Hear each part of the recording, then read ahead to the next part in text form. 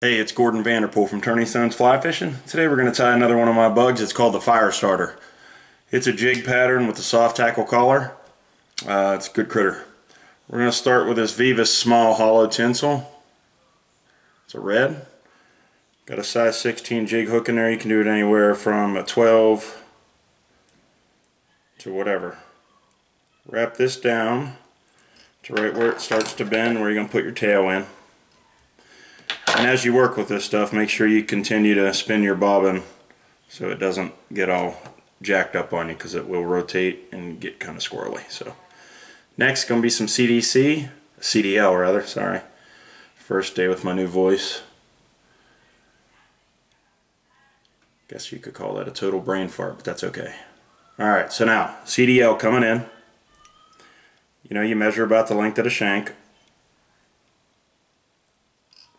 Get it right on top and tie it in. And you can kind of adjust it to where you want it. That's where I want it, right there. So now I'm going to continue to make a little hot butt back here. And I'm going to take one wrap under there and make that little bump. And that's it. I just want that to stand out. Now this one, I'm going to wrap this down, the CDO.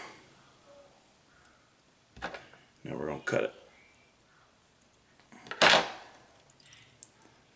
See, it's starting to spin on me. No big deal though, you just give it a quick spin and you're good to go. Next is going to be a medium brown hollow tinsel, UTC. It's going to be the abdomen.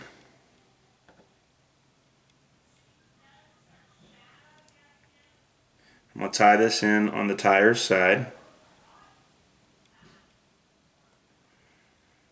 I'm going to wrap it all the way down to where I built that little hot butt.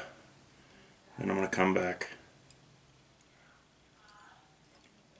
Now I'm going to wrap this up, leaving that little hot tag behind it. I don't do a taper on this because it is a tiny bug.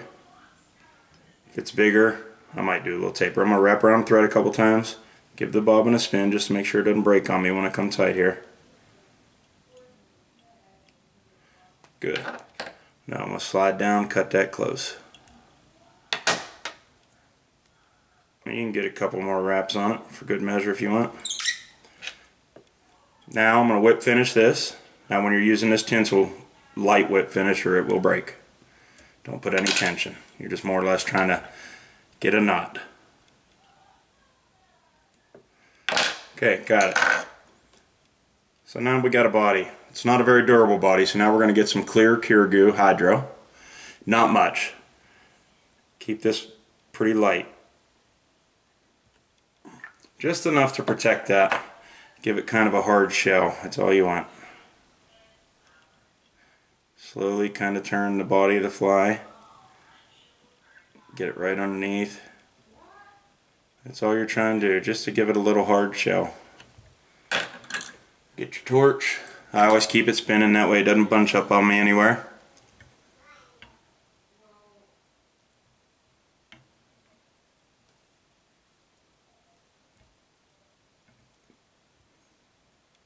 And she should be hard as a rock.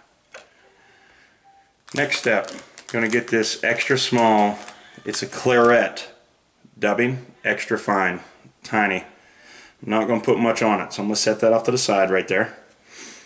Now at this point we're going to add in some thread. You can add in whatever, but I like to use this 16-aught Vivas. It's a light olive. This is going to be a contrasting collar behind when we finish the fly that I like. I think contrast is a big part of what trout see when they decide to take your offering over something else. Contrasting colors next to each other tends to make yours stand out a little bit. Okay, so now we're going to get this claret. I've done good over the years with claret on lake flies, but I also like to use it on my nymphs for little hot spots like I'm doing now, and it works really good too. So here we go. And you don't want any long fibers sticking out here, so if you see any of those like that when you're done, we'll just cut them off. Okay, so we got it up there. Just make sure it's tight on the thread. There we go. Okay, so there's your little collar. Done. Nothing major. Next, I'm going to get this, I guess it's called a barred ginger. It's from a good friend of mine, Evan Brandt. The company is Sidling Hill Hackle from Pennsylvania. Check him out. He's got some awesome stuff. And this is from him. He'll take good care of you. Just give him a ring. Sidling Hill Hackle. Okay, so I'm going to tie this in on the tire side.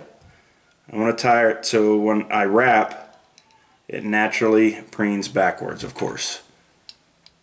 Cut that off. Close. Do one more wrap. Okay, now I'm going to go. And then as you wrap, this first one's probably not going to matter. But once it comes back to this side, we'll preen those fibers. Actually, it's got stuck on the bead. So it did matter. There we go. We'll do one more wrap.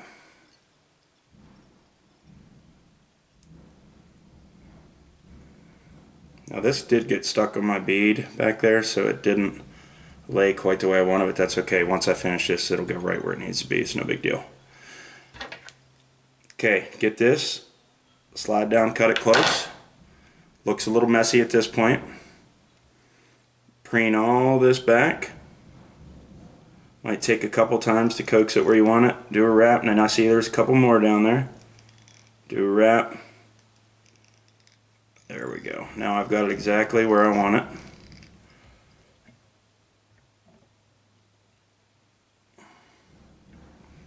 There we go.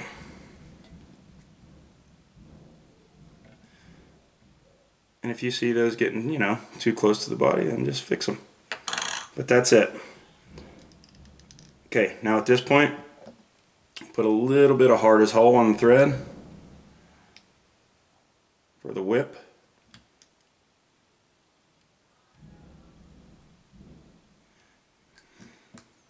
You know, I've always been a guy that I'll whip it 2 or 3 times, but with these smaller bugs, this really is the way to go.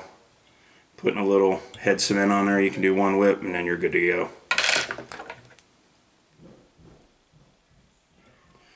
Okay, that's it. There we go. That right there has been a good bug for me. I hope you guys like it. Please subscribe to my channel if you haven't already. I really appreciate all the support I'm getting on these videos. So thanks for watching. Have a good day. And keep on tying. And just remember, Flash Up's coming in the next couple months. So be ready for that. Alright, take care. Thanks for watching.